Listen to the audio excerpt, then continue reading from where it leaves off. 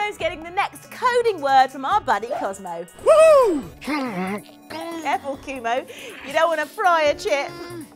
Whoops, better output than input. Here you go, Joanna. The word is loop. Loop.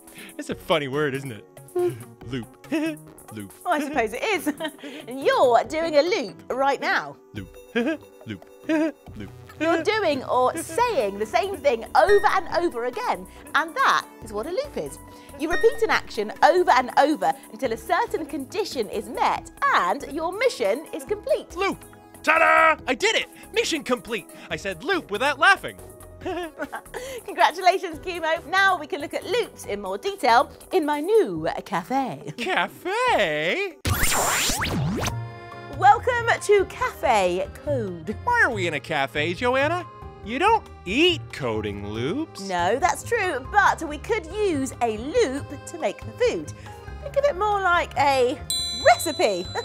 If we want to make a jam sandwich, we need to follow the instructions.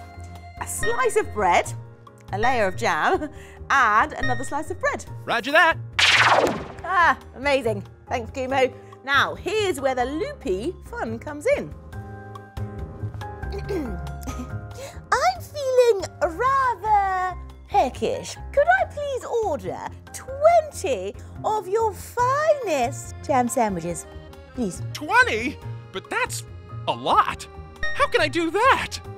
You loop the instructions to make one over and over again until your mission is complete. Okay, here goes. Loop, loop, loop, loop. Oh, fantastic! Oh, this is the best cafe ever! Loop. QMO, are you okay? Loop. Can't loop. Stop looping. Loop. Remember, the loop stops when the mission is complete. So in this case, when all 20 sandwiches are made. Oh yeah, 20.